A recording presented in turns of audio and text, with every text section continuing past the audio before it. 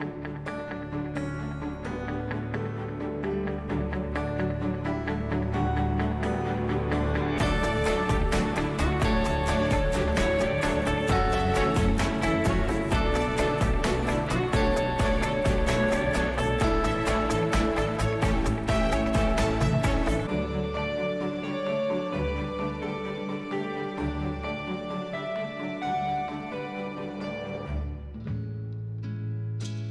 Lord carries us through difficult times and places us where we can carry others and share His love, protection, grace, and forgiveness.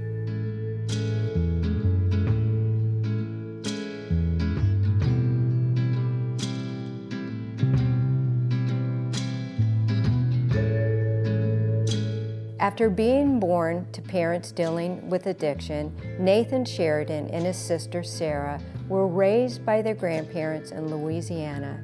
At a young age, Sarah was diagnosed with brain cancer and passed away shortly after.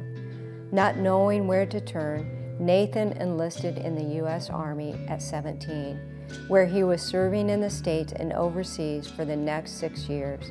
It was during this time he started using music to share his faith and his powerful testimony. This is his story. This is today's Nashville. This is faith. Nathan, I have heard a lot about you. Welcome to today's Nashville. I'm so honored to have you on the show. Oh, thank you for inviting me. It's an amazing experience anytime I get to do something like this. So tell me about your life and how you got into music and where it all started. Where were you born? I was born in Pearl River, Louisiana. My life story kind of starts off in kind of a unique way. My parents weren't really the best parents, so to speak, and they weren't really in a position to raise me or my sister due to drug addiction, alcohol, just certain life choices they had made. And it was always this thing like back and forth between them and, my grandparents, like between who was raising us. How old were you at this time?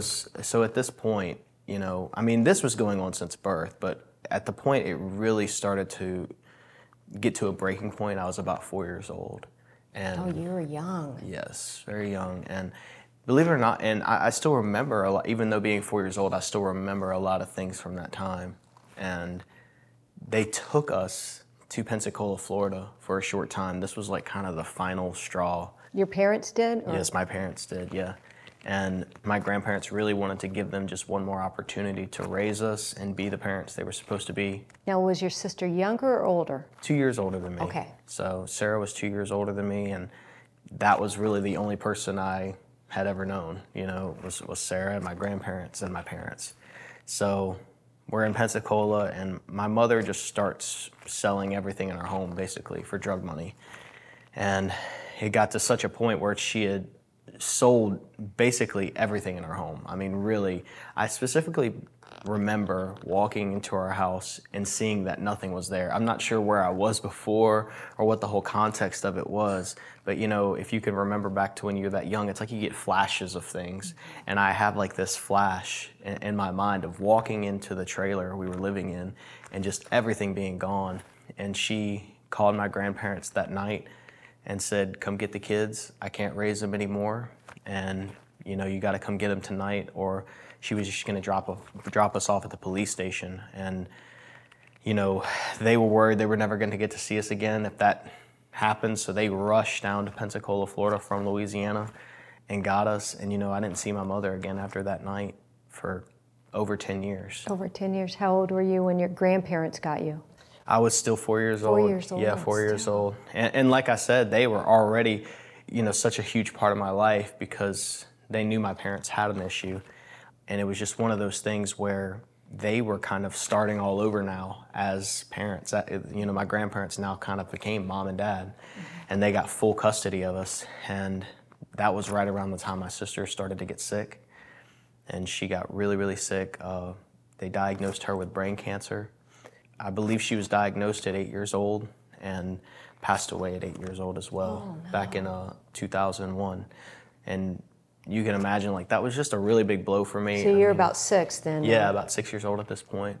So did you know that this was happening, or did you know that she was, I mean, obviously you knew she was sick. I knew she was sick, and I didn't understand the gravity of it, though.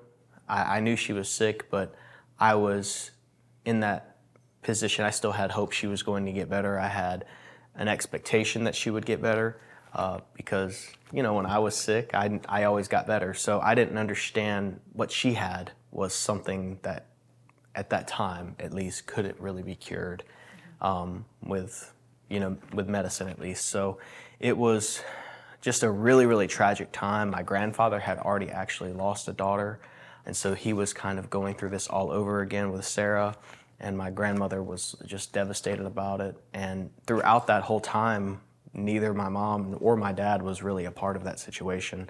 So all that weight really just fell on us, you know, to deal with, and all that trauma. There was really it was just a giant mess, really.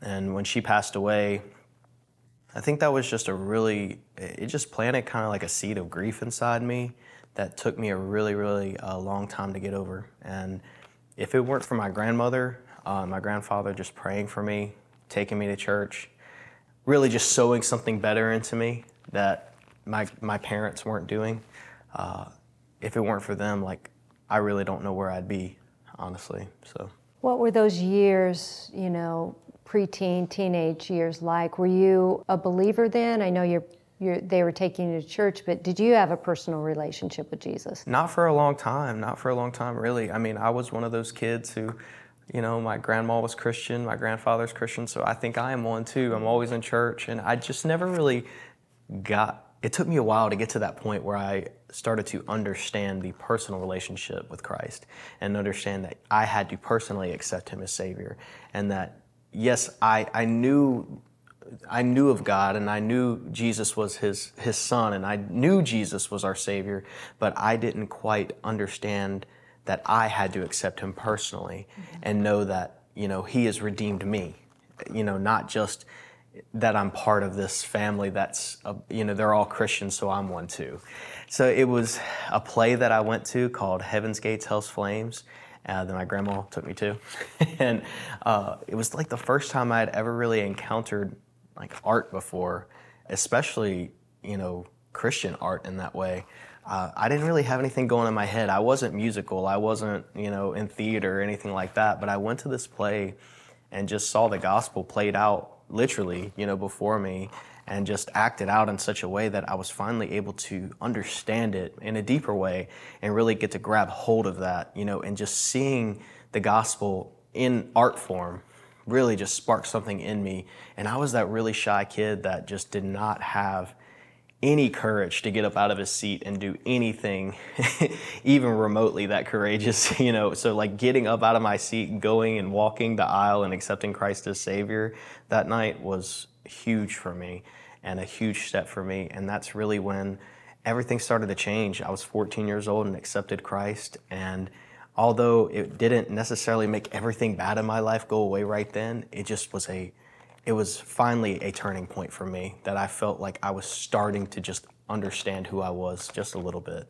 you know, after accepting Christ. Did you have any anger towards, you know, your sister dying at that point, or did the Lord help you through that?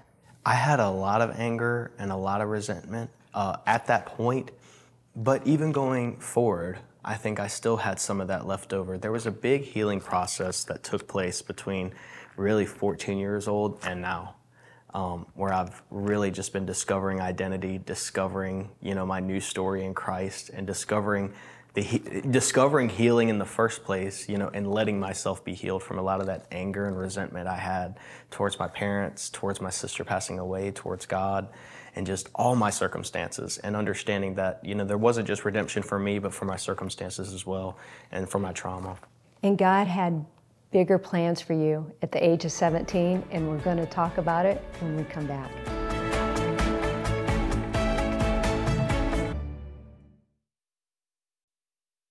Nathan, we were talking about your teen years, getting ready to graduate. What happened after that? So I was really that kid that just didn't really understand my purpose. I didn't really, like I had, at 15 years old, my older sister Tennille, and I have another sister from a different marriage, from the same father, and you know, she was always a big part of my life, especially growing up, but she ended up buying me a guitar, and that was really like the first time I had ever encountered, you know, playing music, especially. Did you want to play, or did she just buy it? I did. It was kind of just a random thing that sparked in my mind. I guess in a way it was a God thing, because I had never played guitar before. I had listened to music in the car, but I just told her, she asked me what I wanted as a gift, and I said, I don't know, a guitar, you know? And she got me one. It was like a $150 guitar from Christie's Music in Slidell, Louisiana. Went and picked it out together. And I started to play a little bit, started to sing a little bit, even started dabbling in writing a little bit, playing in youth group, things like that. But I never, and I mean really never, saw myself as somebody who's gonna get up on stage, play music for a living, get to go around the world ministering or anything like that. I just didn't really truly believe that that's what the Lord had destined for me. Even though there was still kind of like that small voice, it's like, well, you know, you may be able to do it.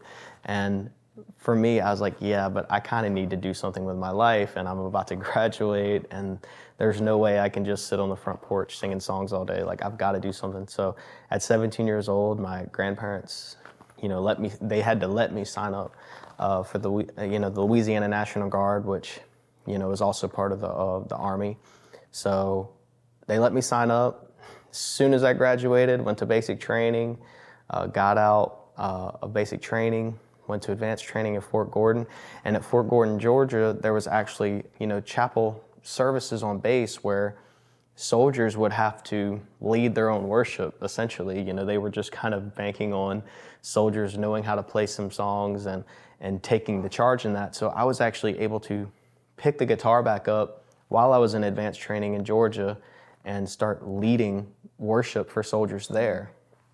And that was a really just amazing experience, getting to just show up on Sunday, not knowing what I was going to play, pick out 3 songs and play them with a band who I just met. And it was always like that. So it was a really, really interesting just dynamic of getting kind of my feet thrown to the fire. And I finished advanced training, and I mean, as soon as I got home, as soon as because whenever you're in the Guard, you get received back to your unit. And once you figure out your unit, they show up to the ceremony, and they get to put their, the unit patch on your shoulder. And when he put the patch on my shoulder, he said, "Oh, and by the way, we're deploying in, just a few months. So get ready," basically. And that kind of just like... Did you know where you were going? I knew I was going to Kuwait. That's the only thing I knew at the time. I didn't understand what the mission was. I didn't understand exactly what base we were going to or anything like that. And for me, it was a big blow because I had all these dreams of college and, finally... Were you scared? I wasn't scared as much as I was just disappointed because I truly just didn't know. I didn't understand why I was going to be there. That was the only thing. I knew there was always a possibility that I could get activated by the they call it Big Army, and get pulled into a deployment. But I still didn't understand what my purpose would be there. I mean, I knew what my job was as a signal support specialist, but I'm the kind of guy that's like, well, surely there's a deeper meaning to this, though. Like, I'm not just going over there to do this little job and then, just maintain a presence in Kuwait or anything like that. Surely there's got to be something for me there. And there definitely was, God deployed to Kuwait, and kind of the same story. There was chapel services on base. There was really no like infrastructure at all. And I was able to come in, work with the chaplains that were on base, and literally start up a whole worship team, get to start leading worship for soldiers. And I mean, just the outpouring that we had, right there. At Camp Arab-John, Zone 6 Chapel, just soldiers coming and not just getting saved and accepting Christ as Savior, but, coming and getting encouraged and coming, and we were that little glimmer of hope for them because there were so many issues going on back home and just so many things that were going on in the minds of these soldiers and Marines and basically every other branch, that we were able to just kind of be just a light in a dark place for them, because being away from your family for 9 months to a year at a time. How long were you over there? 9 months. 9 months. So being away from your family, including for me, it was hard. It was really, really difficult being away from family. In a way, it feels like you're just never going to come home. Like it starts to get to that point. So that us getting to be just a light in a dark place, and getting to just be that encouragement for soldiers and showing them who Christ is, was just a huge turning point for me. And I received so much encouragement out of that from my fellow soldiers. Is there anybody that stands out, a soldier that stands Everybody. No, I mean, really, it's no one in particular. It's like every single person. You know, Chaplain Morris was a big guy. You know, he always he always definitely encouraged me in that, and it was just an amazing thing. It was like every single person I met from that experience, when they heard my voice and they heard, you know, my story, and they got to see, I guess, you know, what the Lord was doing in my life, it was always this constant encouragement about, Nathan, you're anointed. Nathan, we believe you could do this. We believe, you know, when you go home, you need to get into the studio. You should move to Nashville. Just constant being in my mind. And I'm just like, sure, you know, whatever. Like, I always kind of brushed it off, but it got to such a point to where I really couldn't ignore it. And when I got home, I was finally able to start chasing that dream a little bit. And you got home after 9 months. Yep. So then what did you do? I basically immediately started getting into the studio. God just, orchestrated it in a way. You're still in Louisiana, right? I'm in Louisiana at this point. I'm still in the Guard. I got 4 more years left on my contract at this point. But a good friend of mine, Luke, he got out of a university for audio engineering, and he immediately, for some reason, he said, you know, I was at the beach the other day and I thought about you, and I think you should come to the studio I'm making, and I think you should record some music. And as soon as I got home, I started getting to the studio, recording music, and started just developing that. And then God brought you to Nashville. Absolutely. And we're going to talk about it when we come back.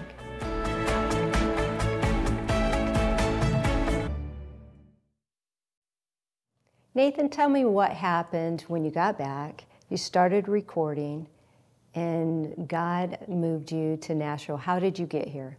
So really and truly, it was my wife, Harley. When we got married, And you got married after you got back from the service? Yeah, because we were together while I was overseas, just boyfriend and girlfriend. But when I got back, you know, it was just amazing. Like, she was just such a supportive person of me, and she always knew I could do music, and she was another person that was always encouraging me, like, big time. And even when I didn't really see it myself, and, you know, it had gotten to such a point. I had visited Nashville a couple times, met a few people, and I guess at this point, you know, our lease was up on the apartment we were living in back in Louisiana, and it was just kind of one of those things where we both felt like a shift was needed. And she knew I was already doing music and already writing songs with other people and making connections here. And she says, why don't we just do it now? Why don't we just move to Nashville? You know, that's what you want to do. That's the dream you need to chase. And it took some convincing for me. Let's just put it that way.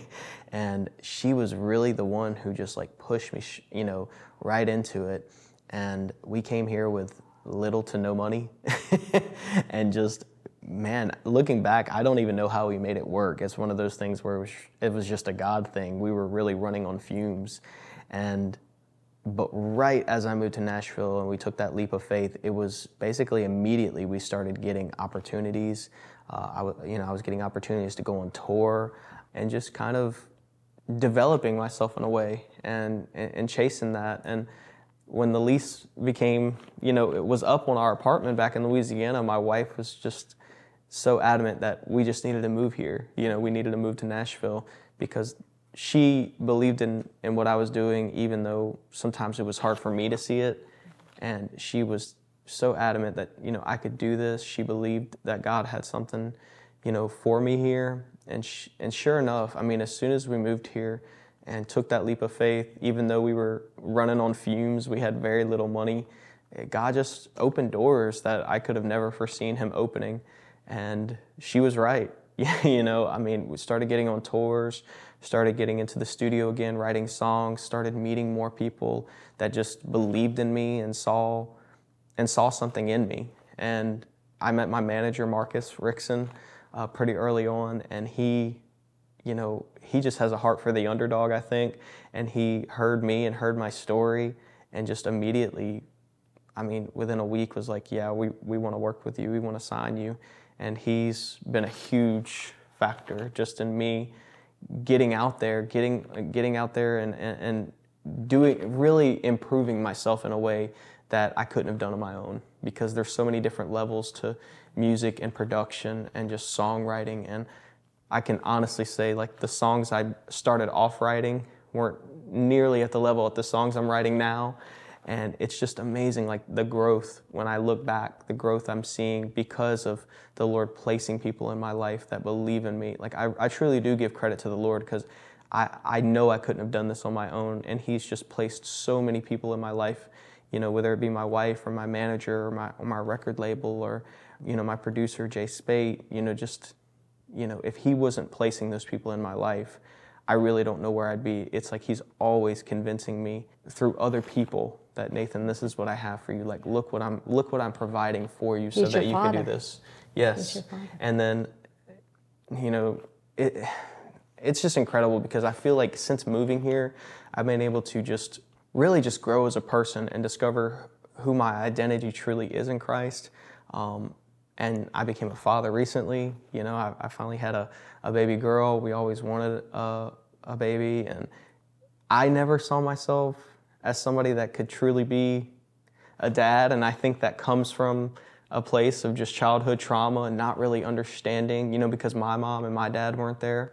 It was hard for me to wrap my mind around being able to raise a little girl, and, you know, and getting to break off some of that generational stuff that I believe was there. Don't you love how God restores what was taken away from you as a little boy? Yeah. He has given you back as a man. Yes, absolutely. Family. And that's huge for me. I truly think about that all the time. It's like, man, I have an opportunity here to totally redeem. So many of these things, all the things that happened to me, I have an opportunity to correct that. Yes. And just provide a whole different existence, a whole different life, a whole different destiny for my little girl. And I truly just, I'm super thankful for that opportunity. And it's also great because I feel like music in a way almost takes a little bit of a backseat to just being a good father and getting to grow as a man and grow as a husband, just all those things. It's just amazing to see that in my personal walk with Christ as well, I've grown, and it's like all these more personal things and just life things seem to really be what's grown so much versus just the music. Well, will you play a song for me? Yes. What's the name of this? This one's called Do You Know? It's actually the latest song I just released. Okay. And man, it's just super powerful. Do you know He dances inside the sound of your name? Do you know He longs to bless you over and over again? He is for you from beginning to end. If you've ever wondered if it's really true, He loves you.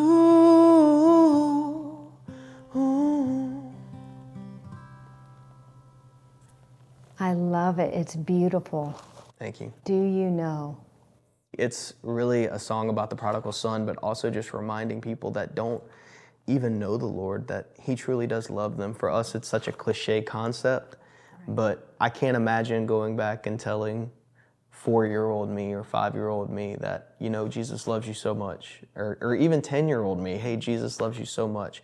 It was a concept I couldn't really wrap my brain around, and for so many people, they truly just don't know the Lord loves them. And for me, that's why this song is so powerful. It's not just about the prodigal coming home. It is about that, but it's also just about showing people who don't know the Lord that, wow, you know, there is redemption for you. Christ loves you so much. And this foreign concept to you really is the truth. I mean, it's the truth. It's the ultimate truth. Nathan, we have a few minutes left. Where is God taking you now? The past 2 years have just been like exponential growth, not just in my career, my personal life. I mean, it's just all around my spiritual journey. I mean, it's just been so much growth after growth after growth, and discovering my identity in Him, and really just zoning into that and becoming more mature, you know, as a husband, as a father, as a musician, and everything else I've got going on, you know, just maturing. And so I think I'm finally at a place where, at least, you know, from a career standpoint, I feel like I'm finally ready to take on a lot more of those big adventures that are going to come up, whether it's, you know, bigger songs, being on radio, or bigger tours, things like that. I think I just have that, you know, kind of nudging, you know, I feel like from the Lord that, hey, you know, some big things are up ahead, and I'm just, right now, I'm just in a maturing phase, getting ready for that, and just kind of preparing myself for that.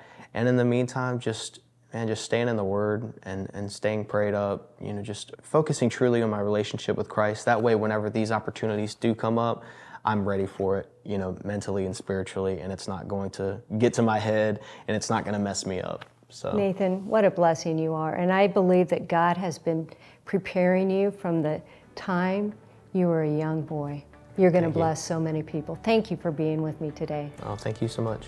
My friend, do you know the one that loves you most and knows you best? If you don't, His name is Jesus, and He's waiting for you. This is today's Nashville. This is faith.